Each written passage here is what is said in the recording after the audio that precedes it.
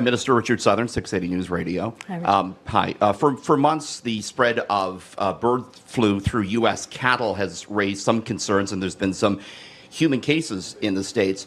To what degree is this on your radar, and is Ontario doing anything now to, in any way, prepare for bird flu? Yeah, great question. So a couple of things. Of course, the Ministry of Agriculture has been very involved in assessing the risks that are potentially here in Ontario.